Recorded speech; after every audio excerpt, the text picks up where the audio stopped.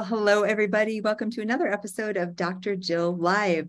Today, as always, I have an amazing guest, and we're going to dive deep into complex chronic illness. I know so many of you out there suffer from autoimmunity, Lyme disease, other viral infections, mold-related illness, other environmental toxicities. And I'm with a real expert today, and I cannot wait for you to meet her and learn more. In just a moment, I'll share her bio. It's Teresa Holler, and stay tuned because you're in for a great episode.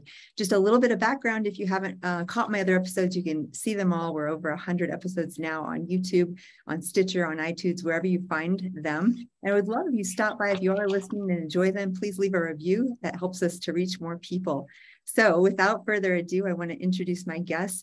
Teresa Holler is a family practice physician assistant in Williamton, North Carolina, which we just talked about is kind of going to get some rain probably from the hurricane soon, right? Hopefully you guys stay okay. Former assistant professor of medicine, former director of education for Project Wellness, and author of Cardiology Essentials, Holler for Your Health. Love that. And On Medicine and Miracles. Oh my goodness. I love those titles. That's great. She's been featured on NPR, Fox TV, Good Morning America, Good Morning Arizona, Advanced Physician Assistants, and more. She's been a keynote speaker for both professional and consumer audiences, including the American Academy of Physician Assistants. However, what sets her apart is not her credentials, which speak for themselves, but her heart. Teresa truly cares about her patients, and her concerns provided health and hope to many patients who have lost both, despite seeking many different treatment options. Oh, Teresa, that last little part gives me goosebumps because it's so, the biggest thing about what we do, isn't it just like bringing that hope to people I'm sure you see every day like I do, that have lost hope in our system or have been told there's no hope or there's nothing more. Don't you see sometimes with people that they come in and they tell me, my doctor said there's nothing more I can do, right? And you're just like, wait, like I can tell you have that heart. Tell us first about your journey. Like, how did you get into what you're doing now? And how did you get into medicine? I'd love to hear just a little bit about like your background, even where you grew up and how the journey happened for you. Sure. So I have always been interested in medicine. I started my interest in the 10th grade. I had a fabulous biology teacher, and I just loved learning how the body worked. And I always wanted to help people. That was my main drive. And so I just decided to put what I loved together with helping people. And that's how I landed in medicine. And I ended up teaching as an assistant professor in a PA program. So I had to do doctoral coursework. And so while I was doing that, I took an environmental health class, and I was shocked by what I learned. I had no idea that chemicals could make people sick. And I started realizing that some of the patients who I had knew more about these things than I did. And I felt very humbled. I felt like I was trained to be arrogant. And I felt really bad for a while. I felt really guilty. And so that kind of started my way of looking at other things and just started the ball rolling down. What else didn't I know? Oh my goodness, vitamins matter. Oh my goodness, what else didn't I know? And I just started lumping things in. And around the time that happened, I had just written a cardiology textbook, and it had gotten published. And so I just took the passion and started, I got kind of mad. So I wrote Holler for Your Health, I love it. I know those titles are like the best. Yeah. So you can see my emotional, spiritual journey from very conventional, know-it-all cardiology to I'm mad that I didn't know what I should to help people, Holler for Your Health. And then somewhere where you get that more enlightened on medicine and miracles. That was my journey to where I am now. It is. It's like I'm reading that, and I hadn't pre-read your bio, so I was like, "Wow, I love this lady." I do. And what I love, there are two things that came out: curiosity. You talked about not using that word, but I know that's what you meant with like. I feel like the best doctors are the ones that remain curious and humble. Of like, wow, there's more, because so often in medical school we graduate and we get out, and then you stop learning, right? Which isn't the case for you or I. But it's literally that curiosity of like, oh wait, they didn't teach me this. I want to know more. I think that drives us. And for better or worse, we both landed in the very most complex, dense forest of medicine. I love it. I'm sure you do too, because we get to help people who maybe haven't had hope. But I love that. And then I love the further journey of like seeing unexpected miracles and things that are, because we get to witness such beautiful things with our patients. And it starts with that curiosity, right? And I love that you also said listening, because I find the same thing. I feel so lucky and blessed because so many of my patients, they research, they bring me articles, they say, have you heard of this new thing? Sometimes I have, but sometimes I haven't. I say, oh, tell me more, right? And we get the opportunity to learn from our patients. Yes, yes. It's So fun. And I think that like when you start going down this rabbit hole, it's like you start with nutrition and then you learn about healing the gut. And then you learn about, oh, what is methylation and what are these things and hormones. And you start adding things to your toolbox. And I think that you can become very comfortable using that toolbox I just mentioned and helping a lot of patients that aren't getting better. But to progress further into the world of chronic complex illness, I think that there's something wrong with us, because it's so hard. But I really just enjoy biochemistry. It was always my favorite thing. And I love learning why. And so I think that's what kind of made me plod on down further and learn some of these more complex things. They say brother from another mother. I think we're sisters from another mother because I so relate to what you're saying. And like, it's funny because I'm the same. I love the complexity. I love the puzzles. I love to help solve the problems. So one of the things that ends up happening when we are these, docs and physician assistants and experts in areas that are complex and people haven't gotten answers is we run up against I always think of it as toxic load, which can be mold or chemicals or metals and infectious burden, right? So, and we'll talk about both of those today. Would you say that's kind of a root of what you see as well is either the viral, the Lyme, the chronic tick-borne infections or other types of things, and the toxic environmental load like mold or other things like that? I think that in the last year or two, it's gotten a lot worse. I'm sure you're seeing the same thing. So, patients who we used to be able to recover fairly easily, we started getting, I don't know about you, but I started getting a little complacent. Okay, I'm getting this down. And then something shifted. The toxic burden just got so much heavier in everyone. And so those that were dealing with infections and things like that, it's just taking a lot more to get them well than it did even 2 years ago. And that's why I was excited when you invited me on the show, because I feel like there's just a chance to just spread hope to those people who are sickest. And that's where my passion is. Me too. And I love that. And one of the reasons we met was through a company I know we both like to use, but we're not sponsored by them or anything, just freely talking. And we talked before about what's going to be fun as we can dive into some of the products we use for these complex chronic things. I'll just frame this because what ends up happening, again, we can talk about detox and kind of how you approach the complex patient. And I'd love to hear that. We'll come right back to that. But the other piece we're going to talk about is these chronic infections. And it's kind of a sign of our weakened immune system, right? Where all these things pop up. Why don't you start by telling us, how do you start with someone who's complex? Maybe they have chronic fatigue, fibromyalgia, migraine headaches, weakness, maybe even neurological symptoms or other things. Where do you start? Give us a little overview on how you'd start. Okay. So I spend a lot of time on the history because I find that it helps to cheapen the visit as far as the lab tests are where the big expenses in functional medicine. So I try to really target the specialty testing and not have to, I tell my patients, like looking at the spokes of a wheel, if they're coming in with all these symptoms, I could go down any spoke to find the problem, but I ask just questions to try to figure out which spoke is where their biggest problem is. So if they, we had Hurricane Florence come through here 4 years ago and decimated our area. Mm-hmm. So if they got, if their symptoms began right after that, we pretty much know we're going to go down the mold pathway first. And so that's how I kind of do it is figure out when did your symptoms begin and what was going on right around that time and target that area. But predominantly, most of my patients will end up on some type of mitochondrial support, something that methylates their B vitamins, but is careful for some patients where there may be a COMT or a CBS mutation. So sometimes I'm really careful with that. And then waiting for the lab work. Sometimes they're so sick, I'll put them on anti-inflammatory immune system modulators right off the bat. Kids with PANS and PANDAS, I'd love to start them off on Cognise Detox and Cyclocom 2 from Beyond Balance before I even get lab work. And if they're jumping off the walls, lithium orotate right off the bat, so we can settle them down, and maybe some L-theanine to calm them. So the first thing I like to do is just give them some peace. And so that's how I'll start. And then when I'm waiting for a lab work to come in, every now and then I just know someone has an infection and I know their immune system is all over the place. And I will also start them on Samento from Nutramedix, because Samento, you really can't go wrong with it as long as you titrate the dose up carefully, because of the fact that it's an immune system modulator. So wherever the inflammation or autoimmunity, whichever you have, we now know that it's autoinflammatory, where it's a combination. That's going to settle it regardless. And it's also going to help with some pain. It can help with the underlying root cause if there is an infection. So I sometimes will start them on that, along with Berber Panella. I always use Berber Panella to clear the lymphatics, the glymphatics, and protect from any die-off reactions.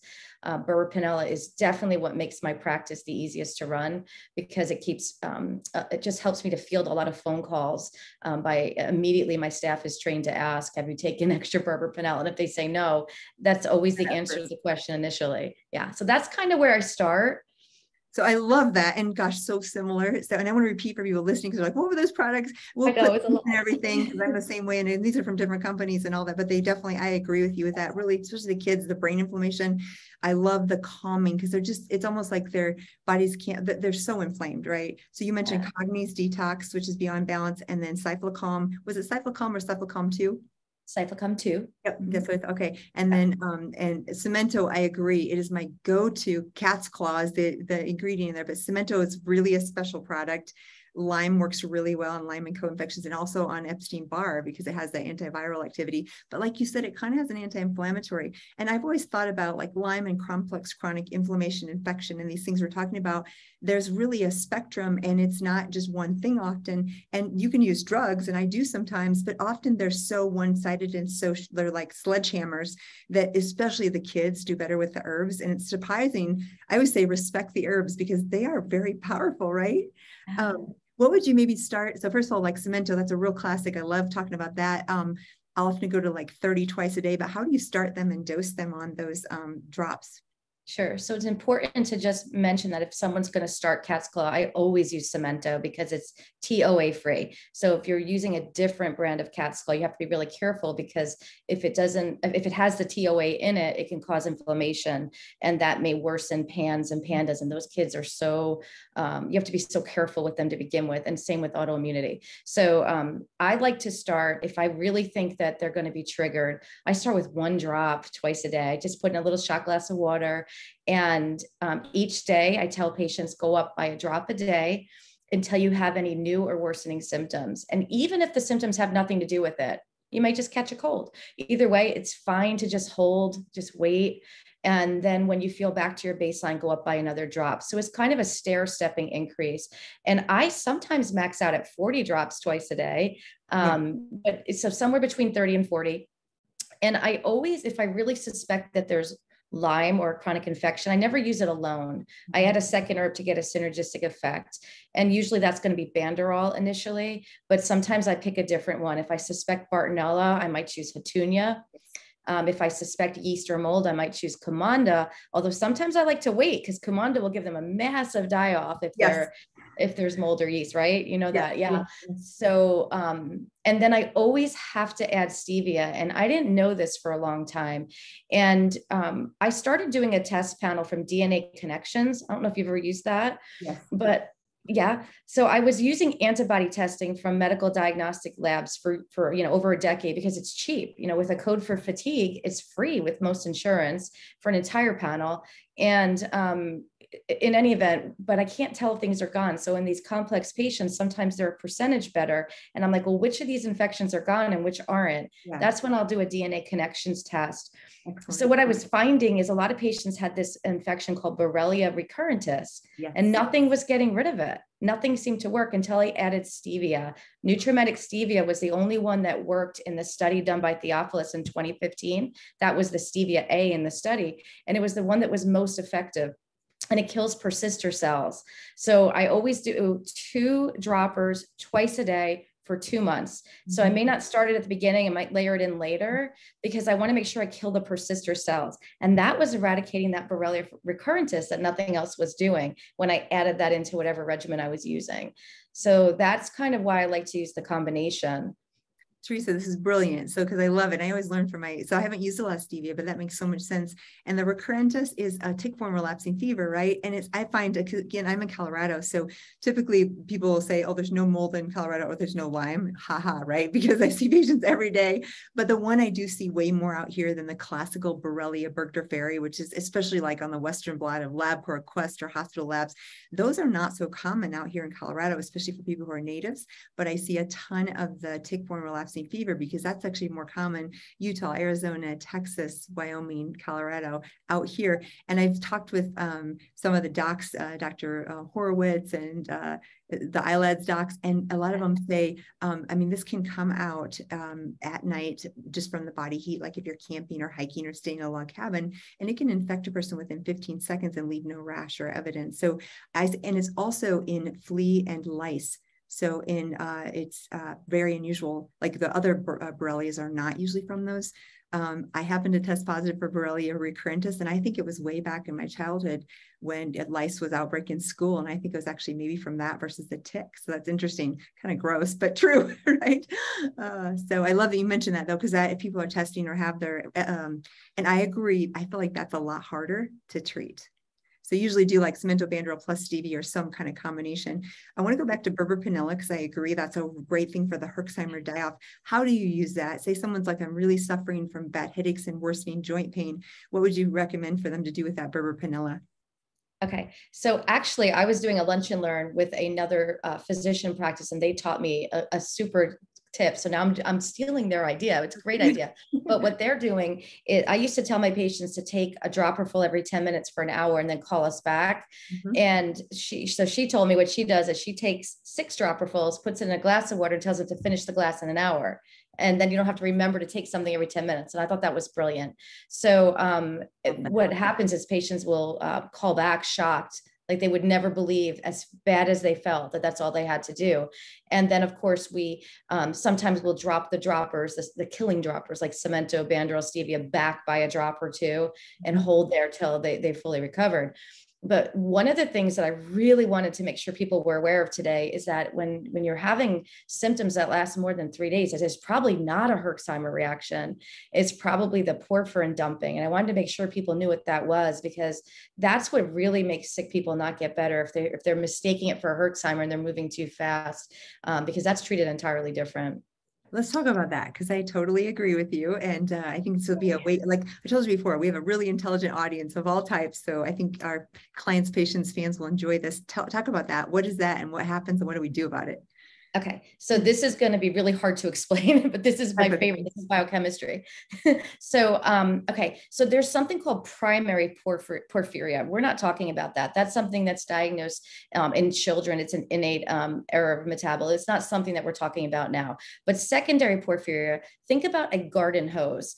And what happens is your body has a pathway to make heme. Think about hemoglobin. Myoglobin in the muscle also contains heme. And actually detox enzymes contain heme, and some of the mitochondrial compounds that are needed to make energy contain heme. So heme is vital for feeling good and for function. And so in order to make heme, there are all these intermediates, and these intermediates go down a pathway.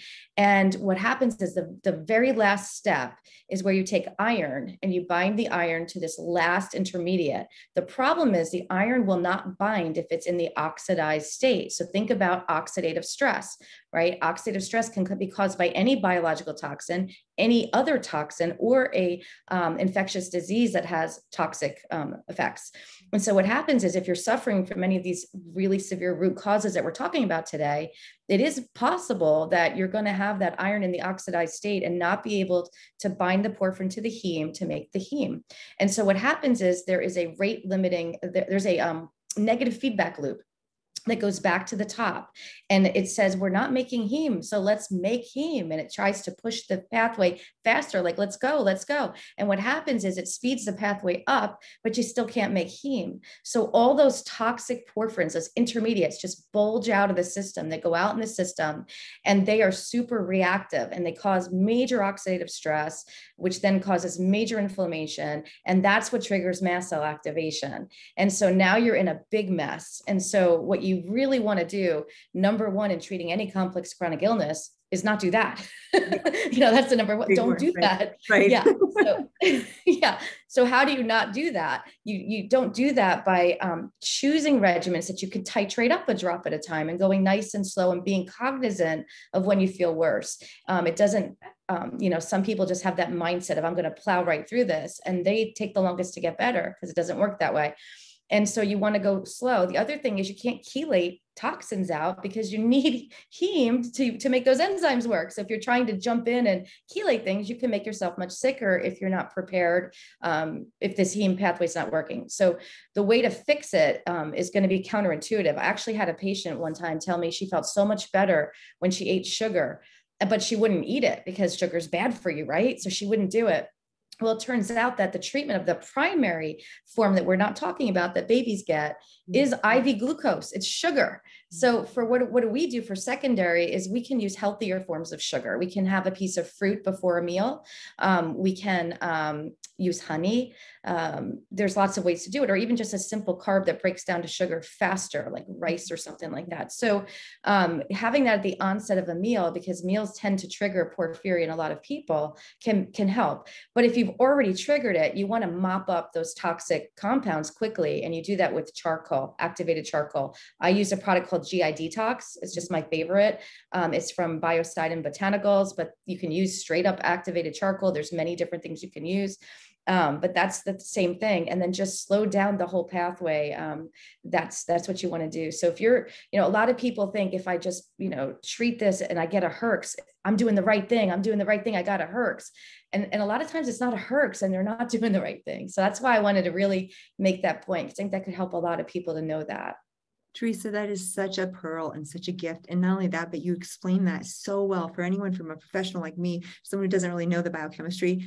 Brilliant job of explaining. Now I know why the person who introduced this said you will love her. I do. I think you're amazing. But what a great practical. I had a little different way of explaining it, but it's so exactly what you're saying now. Just it's generic, but it's like we're mobilizing toxins and we have to excrete them, right? And if we mobilize quicker than we can excrete, we get stuck in between. And I love what you said, because so often patients or even doctors will say, oh, just keep pushing through, right? You're going to be fine. And I'm like you, I'm like, no, that's a sign. Like you said, I love that you said, I want to repeat this. You said, if it's more than 3 days, it's probably not a herx, because so many patients are suffering and they think, oh, I'm just supposed to suffer for weeks or whatever, right? That's not true, because they're actually doing more harm than good with either porphyria or the just toxic in general or oxidative stress. They're mobilizing before they can excrete. So I love that you were so clear on that and so practical. And I love the tip on Berber Panilla. I'm going to start using a lot more of that as well. So very good tips. What about, the other thing you mentioned in the beginning was the history, right? You save people money by trying to really listen to their story. So one of the things I wanted to emphasize, if you're listening to this and you look back, you could write out a timeline when you got sick without even a doctor. You could write it out and say, when I moved here, did this, did that, when I was in Virginia with tick exposure, or when I moved to this new house. And you might actually be able to help the doctor figure out, because you have a very clear idea of when things happened. Any other tips or things as far as finding maybe root cause in these complex chronic patients? So I think you just nailed it. One of the things that helps me, I tried to bring functional medicine to working class people. That was my mission. And so for me, I only have an hour with these complex chronic illnesses. And so I tell patients to bring a timeline and just put everything in order. And it helps a lot. So really that's the number one thing, is if you can just outline the timeline and then you can piece together. And it's really fun to look at it, isn't it? Yeah, because you can see, oh yeah, it's because of that this triggered this, and then this triggered that. And you can just see and they really become partners, right? Because all of a sudden they're like, oh yeah, and I remember, and they'll remember, oh yeah, I had a car accident and then a concussion, and that made things worse too. So wow, already this is so packed full of goodness. What about so let's go to tick-borne infections, because you're in an area, I'm not, but I see a ton of that, and it's increasing epidemically, astronomically, I should say, in all states in the US. Every state has been shown to have Lyme disease and tick-borne infections. And we're not just talking about Borrelia. Like we said, we have the tick-borne relapsing fever, we have Babesia, Bartonella. Often I'll see, I'm sure you do as well, Borrelia, Babesia, Bartonella, and maybe something else. What would you do with those patients that have the trifecta or more of these complex tick-borne infections when they have a bunch of them? Sure. I think it's almost wise to just assume everybody's got them all because I mean, it's just so common now to see a plethora of things. The other thing I want to say also is I did have a patient, and I've had several patients like this, but one to give example who had psoriasis. And, psoriasis is a classic heal the gut, right? The gut healing that should help with psoriasis. Well, she didn't get better when I did that. And so I put her on Samento because I figured, well, maybe there's a microbe and it's good for inflammatory diseases anyway. And she ended up testing positive for Lyme later, but she got better with just the Samento. And so a lot of times when you're saying, what would you do for these microbes diseases? The first thing I would say is assume you have one, because maybe you can't find someone to test you, or maybe you can't afford the testing. Just assume you have one, because if you're using herbal treatments, it's not going to hurt because they also modulate the immune system. And the treatments that we're using, like Samento has been approved for, has studies that show it works for osteoarthritis, rheumatoid arthritis. So you can use it for symptom management anyway. It was tested against the NSAID Feldine, it was 86% as effective as an anti-inflammatory. So use it like ibuprofen. And if you have a bug, look, you kill it too. So I think that there's just no harm in that. So when you have all of them, what do you do? One of the things I learned at ILADS this year that I didn't know and wasn't doing right. I love that. I think I can teach people more from what I'm doing wrong. I know. Than what I'm doing right. But treating Babesia first. It turns out that there's this new Babesia, this Odacelli. Are you familiar with that? I know I'm wrecking the name. Just yesterday, I had a patient come in and we talked about new treatment options, and she has evidence on T Labs, which is one of the newer labs of Dr. Moazani, I believe, right? Yes. And she had this, like, it was shown in the blood, it was very clear. And I hadn't heard of it, but I knew there were some new strains. It's like they're continually coming out with new strains, right? Because there really are probably way more than we ever test for. So yeah, tell me what you learned, because that was interesting. Okay. And I think it was the biggest part of her symptoms for sure.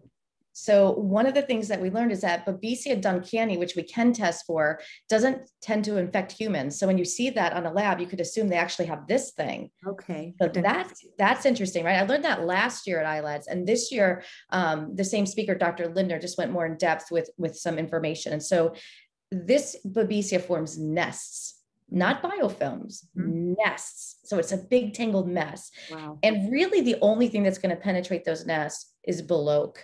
That's the lumbrokinase brand that we all know is the best. Yes. You can get it from Research Nutritionals, the Canada RNA brand. But that seems to be the brand that everyone says is the go-to. And taking that on an empty stomach twice a day seems to be the best for breaking into those nests. And so how high do you go while we're there? I often do 2 or 3 twice a day, but what's your dosing? Well, again, I learned what I was doing wrong at ILADS, because my dosing was 1 twice a day. I tend to be a minimalist, but I used to too. Yes. Right. Yes, but for the nest, you definitely need more. 2 to 3 twice a day. Yes. And then using whatever Babesia treatment you have, you may need to rotate and keep going with this one. It's just harder to kill. So Babesia treatments, I still love the prescription Mepron with azithromycin, but I don't do it the way everyone else does. I only do it for a week because I follow with herbs. So when I was at ILADS, I was talking to a lot of practitioners who are using that for a very long time. And I just never have. Number one, I'm just afraid. I'm afraid to use antibiotics and hurt, any one complication. So I just do a week and then follow with herbals. Artemisinin and cryptolepsis, I think, are probably the 2 strongest.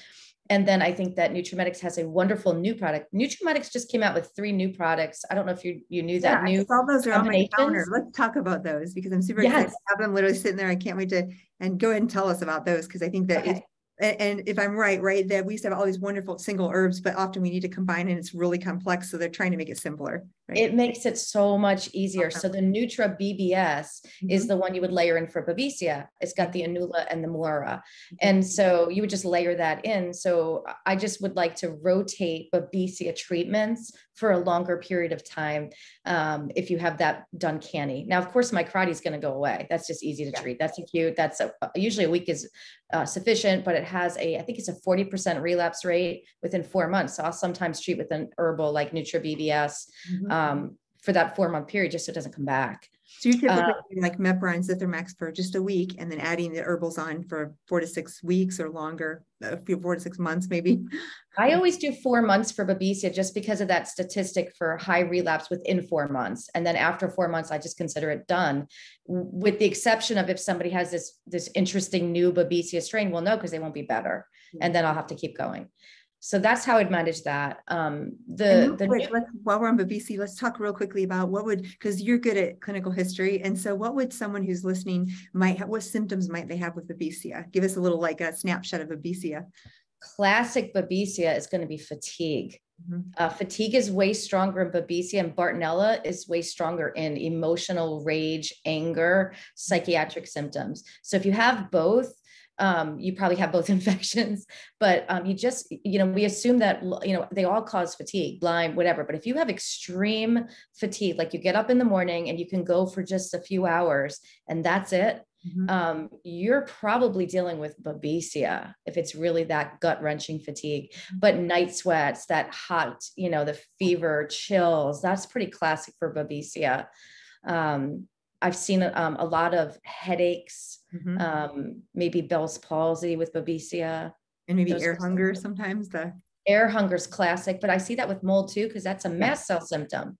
Mast cell activation is the air hunger. But yes, Babesia and mold are the top two for that. Yes, very good. Thank you. Just as again, a little tangent, we'll come back to the Nutramedix new products, but unexplained weight gain. I feel like obviously mold can do that, but can Babesia also be in the unexplained weight gain category? Yes, but Bartonella, oh my gosh. I saw a 16-year-old girl gain 80 pounds in 4 months. Wow. I mean, Bartonella classic, when people just put the weight on and nothing works and it's just going up fast. Okay. I always think Bartonella. Okay, good. Oh, that's great to clarify. So back to, we talked about the one new Nutramedix combo for Babesia. What are the other two? Yeah, but I do want to clarify that it could be Babesia because right. I know all these.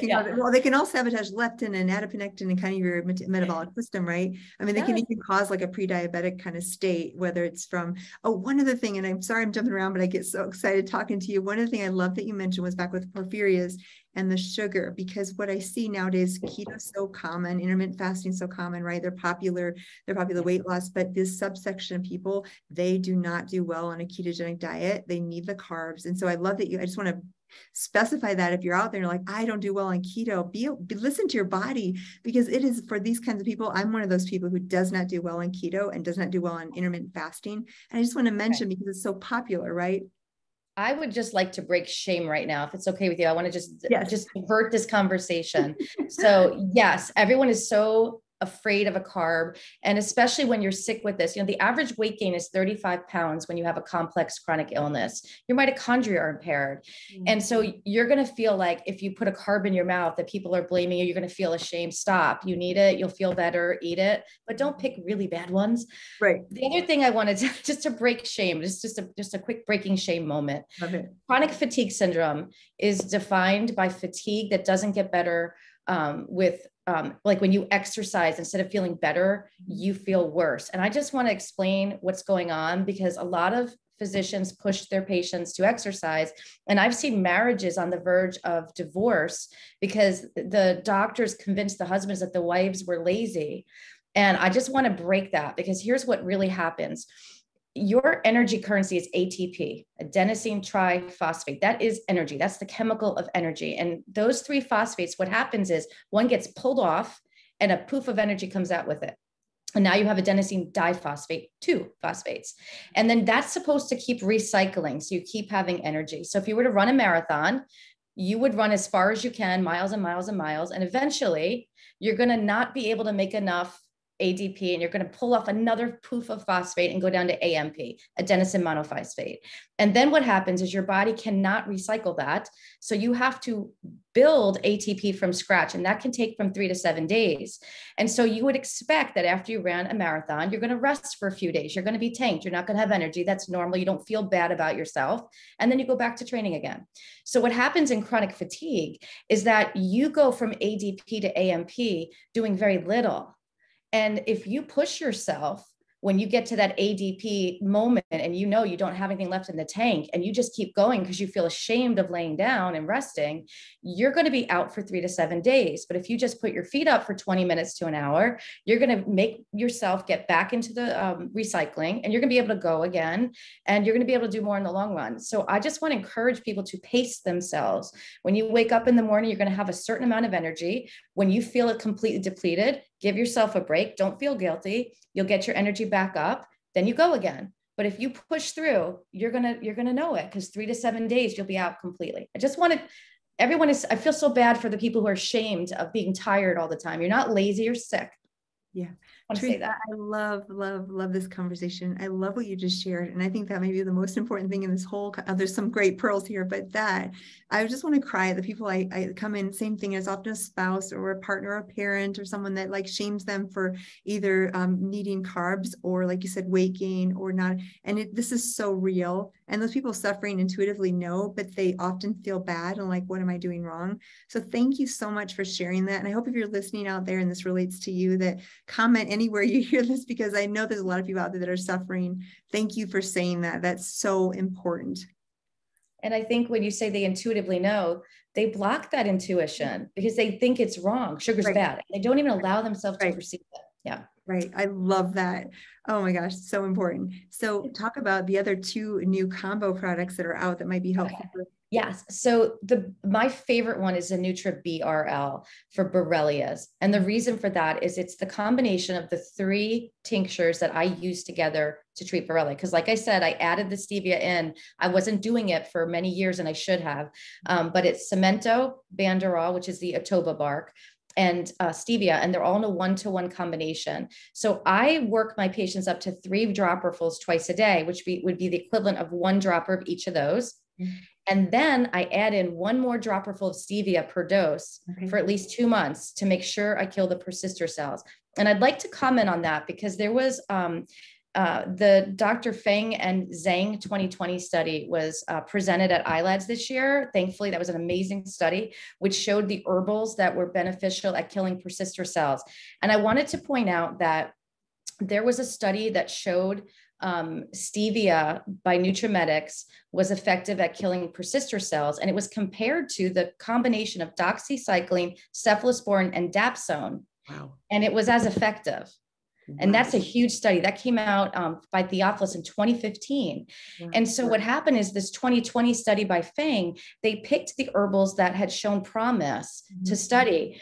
But in the 2015 study, they studied different forms of stevia first. And the only one that showed that benefit was stevia A, which was the Nutramedix brand of stevia. Nutramedix sources all their herbs themselves and does everything in-house. And they're very special because of that. So they didn't use the stevia that was shown to work, and other stevias were less effective or completely ineffective. And so it was presented in that more recent study as ineffective. And I think that does a disservice to patients who are chronically ill, because it is so much cheaper than some of these other herbs. Yes. And it is so effective. It was as effective as dapsone, doxycycline, and cephalosporin. I mean, come on. And it's cheap, just throw it in. And even the speaker who was presenting that data acknowledged, she's like, well, it's really cheap, so throw it in anyway, which I appreciated. So I just wanted to make sure that that didn't discourage anyone from adding that in. So the NutraBRL that you asked me about, back to the question, those 3 herbs, at least get 1 dropper of each in, which would be a total of 3 droppers of the NutraBRL twice a day, and then add in a full dropper of stevia twice a day for at least 2 months at the end, or you can do it at the beginning all the way through. And that is the protocol that I'm using now.